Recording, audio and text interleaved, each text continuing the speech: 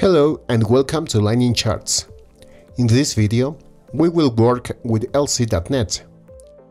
LightningChart offers many options for data visualization.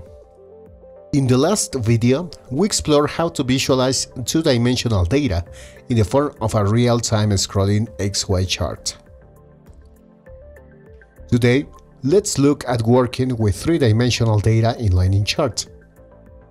LightningChart offers many options and configurations to visualize 3D data. Here are some of the most popular examples that you can find in your interactive examples application.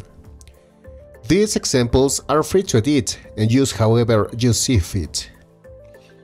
Let's also quickly add the LightningChart control. Set the Active View property to View 3D. This is an alternate way to set a view through XML instead of the code behind. Let's also name this instance of LightningChart to Chart. Now, we'll create some methods to initialize the chart. After that is done, we get the instance of the chart, and then extract the reference to the view object. Since this is a 3D chart, we will use the View 3D property. This video will also follow a similar structure like the 2D charts video, where we create a chart instance, initialize its axis, and then add a data series to it to represent data. Let's now configure the axes.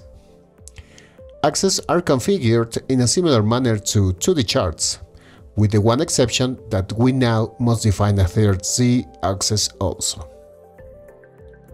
For this video, we will be using a 3D line series to represent a linear 3D data. So, when we configure the data series, we will use the Point Line Series 3D class instead of the regular Point Line Series class. Also, note that we set some properties here to customize the look and feel of this data series. While most of them are self-explanatory, if you wish to know more about what they do, please pause the video and look at the user manual or online documentation linked below for help. Finally, using the system timer object, let's add random data to this series every 50 milliseconds.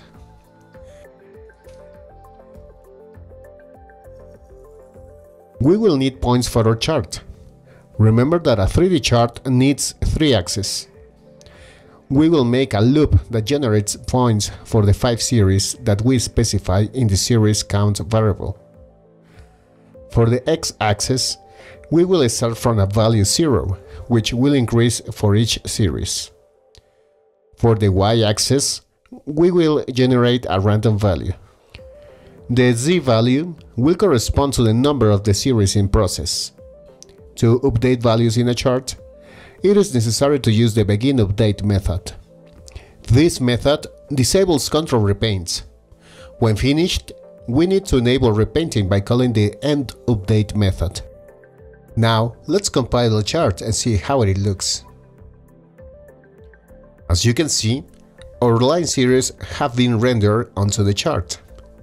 Since this is a 3D chart, there are some slight differences in the way we interact with the chart. Zoom operations are now performed with a mouse scroll. We can now also rotate the chart around the z-axis and view the data point from a different perspective. This concludes this introductory video on 3D charts. Please feel free to browse our extensive collection of interactive examples to get a sense of the many ways in which LightningChart can power your next data visualization application. Thank you very much and goodbye.